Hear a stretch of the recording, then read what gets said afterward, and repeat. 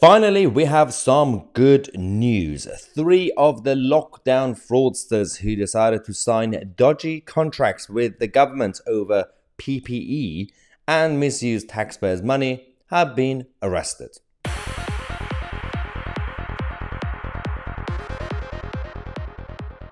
Okay, so we do have some good news today, but I'm also going to be quite cautious about this because, on the one hand, we have talked about the PPE contracts throughout the whole lockdown period. We've talked about the dodgy failures of governments and politicians, at least when it came to complacency. Sometimes it seems complicit. And when it came to the contracts with Pfizer and Moderna on certain issues and boosters.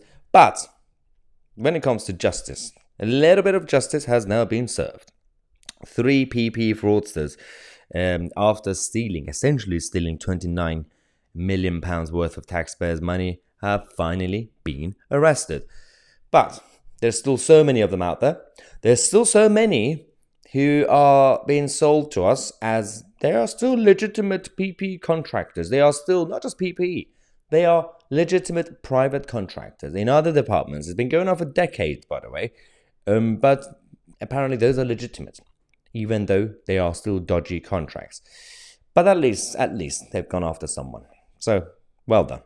The National Crime Agency, who are behind this, they said that one of the 3 individuals, a man in his 50s, set up a UK company with the sole purpose of running a fraudulent scheme to profit from PPE shortages at the start of the pandemic.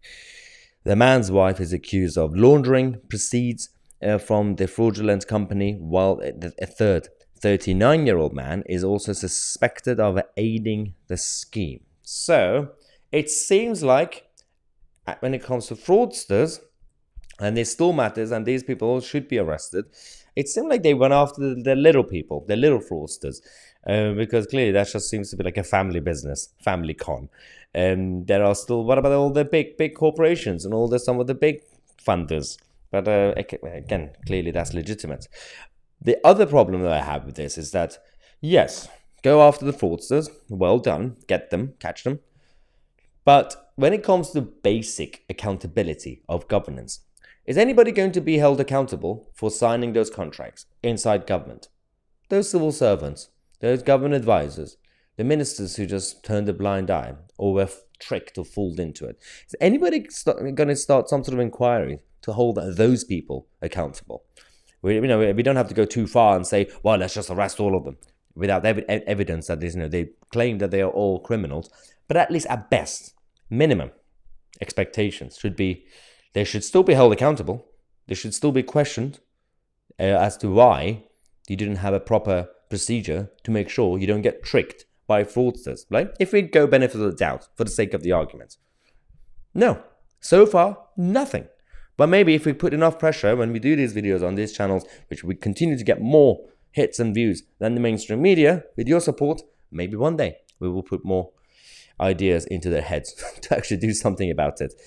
And anyway, let me know what you think in the comment section. I'm Mahyar, Tousi, and we are the media.